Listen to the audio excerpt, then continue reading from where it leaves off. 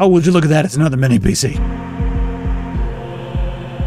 I use OEM keys for a few different reasons. This is the price you're going to pay for Windows 11 Pro if you get a retail key. Let's check those prices on whokeys.com. $30. No, we can do better. Put in TS25, click apply. There we go, $23.22. You got Windows 11 Pro and Home. Same with Windows 10 Pro and Home. We now have LTSC versions. This version of Windows 10 will give you security updates until 2032. And it doesn't come with any bloat or AI nonsense, no Copilot, no recall. The same for Windows 11. The LTSC editions are volume licenses, usually acquired in the same way you would get an OEM key, and I made a video on where these keys come from. I'll link that below. So if you have any qualms about using a volume license key, then just grab one of the regular keys. I don't, they work, and so I'm going to grab one. And we have two flavors of Office. If you're sick of paying that monthly subscription, well, you can get yourself an offline version of Office 2019 or Office 2016. Let's go ahead and check out with our copy of Windows 11 Pro. All right, just put in my card info. There we go. Click on View Keys and Codes. Once you get to the User Center, click on Get the Key. You'll see your key right here in the middle. Go ahead and highlight that, copy that, press Start, and then type Activate. You'll see Activation Settings. Go ahead and click on that. And then right here it says Not Active. Just click on Change Product Key.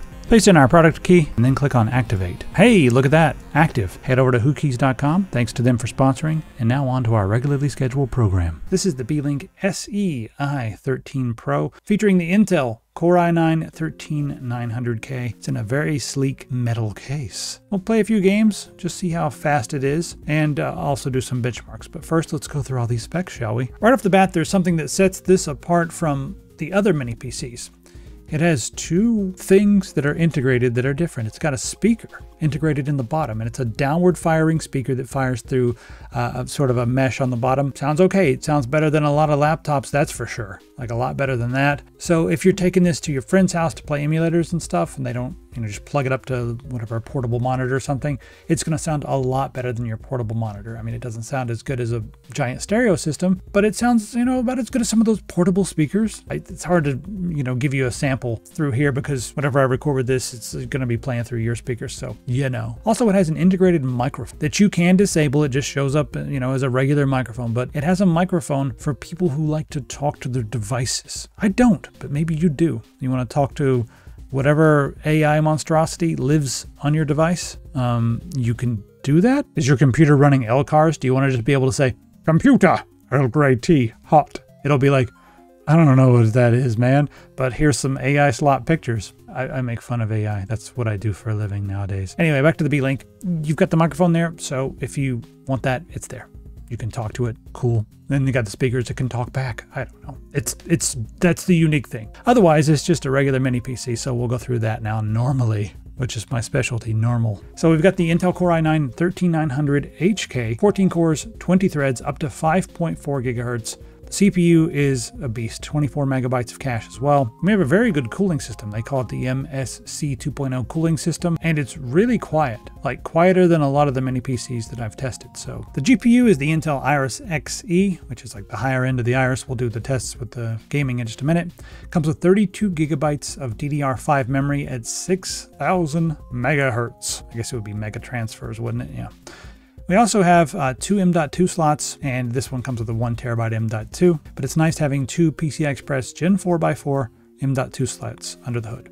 The dimensions are 135 by 135 by 44.7, and that's without the little rubber feet on the bottom. It weighs 780 grams, which is about 6 bananas if you're an American. Wireless network, you got Wi-Fi 5, and we also have Bluetooth 5.2. Looking at the ports, on the front you get your power, you got a little tiny clear CMOS button beside that. 3.5-inch audio jack, it's a combo headphone microphone port. Then we have a USB-C that's 10 gigabits per second. Then we have USB 3.2, that's type A, 10 gigabits per second there as well. Flipping it around to the back, well, we've got two USB 3.2 ports right there. They look like USB 2, they're not fancy. 10 gigabits per second. Beside that we have 2.5 gigabit LAN, and that is an Intel. Then we have DisplayPort 1.4, 4K 144 Hertz right there. Below that we have one USB 2.0, which is 480 megabits per second, if you've forgotten. Plenty good for peripherals and whatnot. We have an audio jack on the back. I love audio jacks on the back because whenever I use these as like an entertainment center or whatever, I don't like using the HDMI audio for many different reasons. Some people, whatever, but it's nice to be able to have that plug in the back. Speaking of HDMI, we do have HDMI 4K 60 Hertz right there as well, and a USB-C that is 10 gigabits per second, and that will do data and also video. It's a DisplayPort. So you can have 3 displays at the same time, one with USB-C, one with the HDMI, one with the DisplayPort. And for the people in the community, especially the Linux community, it's the Intel Ethernet controller i9-13900HK. And if you just want to know some other stuff, I'll thumb through a few things for you. There's the Intel Wi-Fi AX200. Ye old Iris XE. All right, let's get it naked, shall we? Let's take off the bottom there, and you can see under the hood, there's that speaker. Cool that it has this. So, and then you can see we've got our spot there where you can mount another M.2. There's already one in there, and we have a little thermal pad right above that M.2. And to make room for that speaker and everything else, the RAM is not easily accessible. So if you're okay with just 32 gigabytes of RAM and you don't want to upgrade, you're good to go. I think I'm okay with that. But if you want to upgrade that RAM, you're going to have to get out more screwdrivers. You'll have one screwdriver in each hand going crazy, taking stuff apart. So, all right, let's hop in and do some tests and just see how fast this is. I haven't been drinking. I just slur. I don't know why.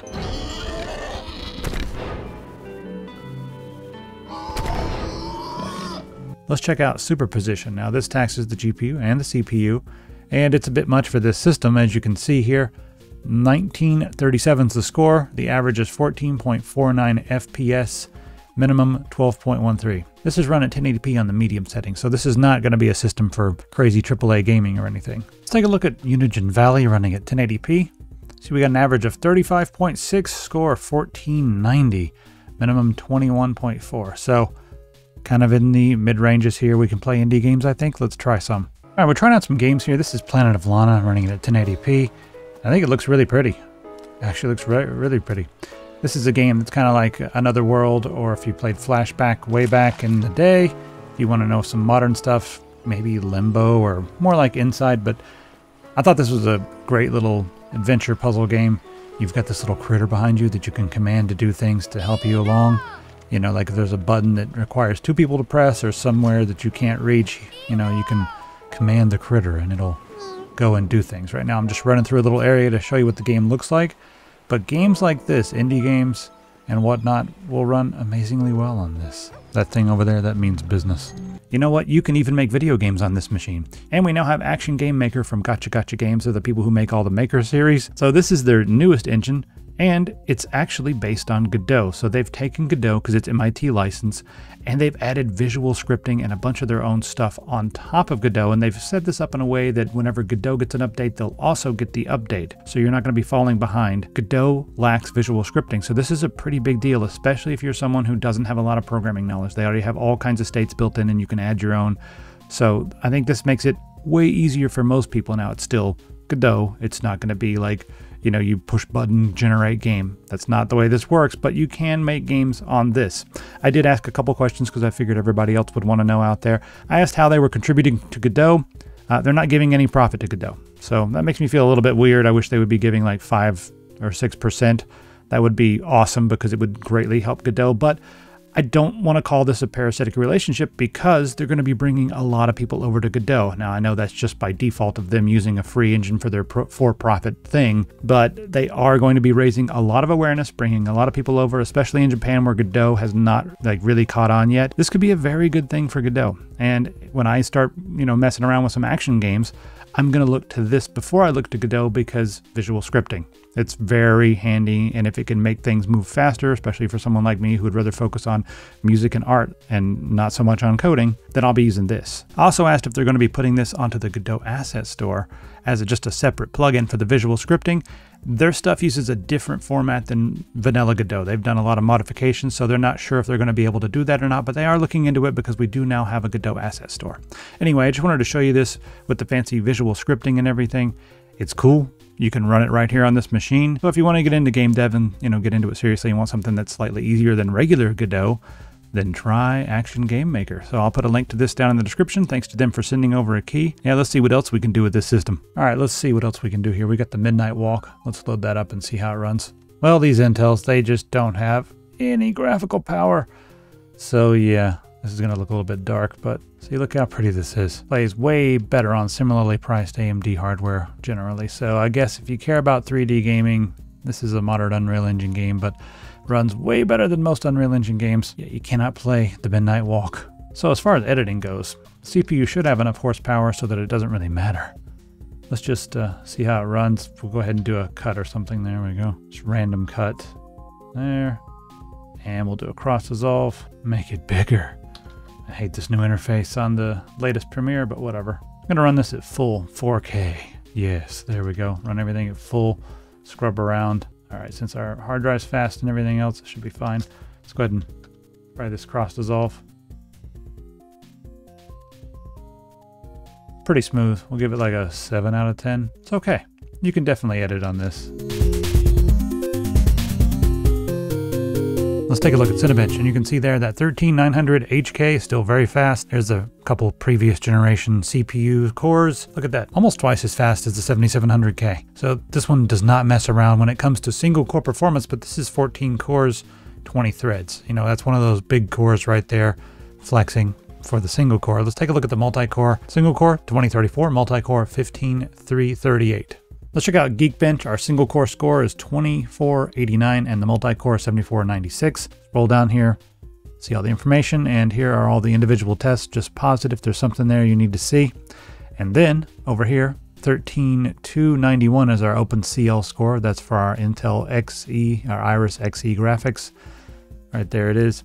Scroll on down here and you can see those individual scores.